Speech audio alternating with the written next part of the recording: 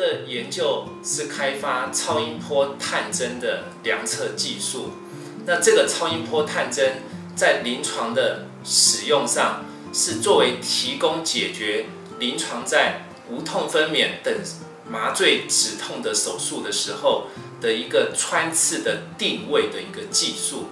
那使用的方式呢，最主要的是用我们的高频超音波探针放入临床的麻醉针里头，作为穿刺的时候，一边穿刺一边借由超音波探针所提供我们回波的讯号，作为定位量测的用途。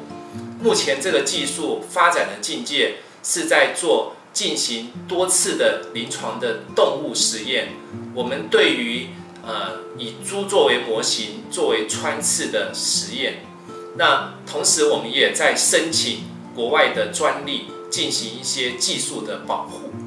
那将来这个探针开发成功以后，最主要的是作为一种 disposable， 就是作为一次使用性，作为一个抛弃式的一个耗材作为使用。那希望能够提供临床在麻醉穿刺定位的时候的更加的准确性以及有效性。